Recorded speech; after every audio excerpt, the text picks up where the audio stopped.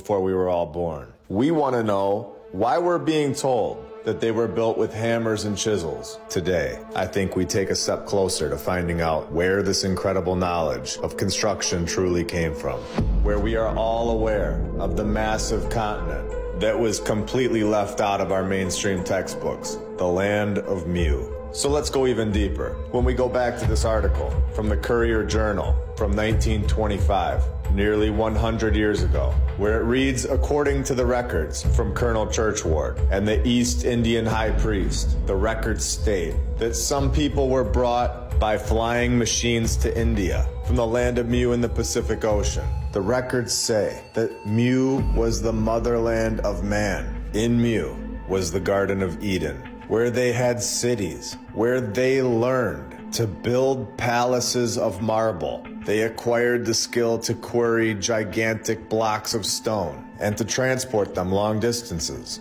and to carve them into human faces. Like we saw in episode 60 in Easter Island, where the records say that the people of Mu navigated the air and had ships where they sailed to far distant lands with rich cargo. And now that we know all of this, I want to show a few things. First of all, this is showing that the technology of flight has been here before, where the Wright brothers' story, creating the first plane in the 1800s, would be a massive lie, where they have this information stored and giving it back to us slowly, as we have discussed. Secondly, they mention in the tablets that the land of Mu was in the Pacific Ocean. The Pacific Ocean has been named the Pacific Ocean for 13,000 years?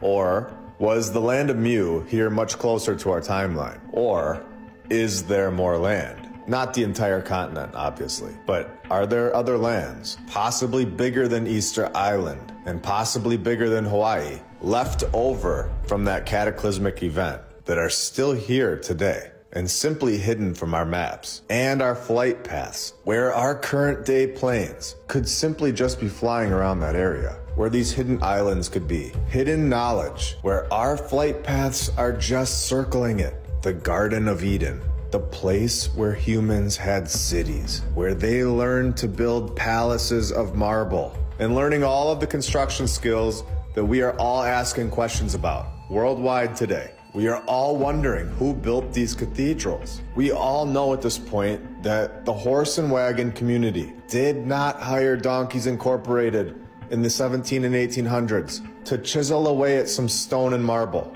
and knock out the Cologne Cathedral. We know this. We know that they didn't hit the stone with a hammer, a little harder and with a little more precision than we do today. And their work just lasts forever, and ours doesn't. It's not about effort. There's knowledge involved here, and we are just getting started today. Welcome to episode 61 of my lunch break. I hope you're all having a great day, and if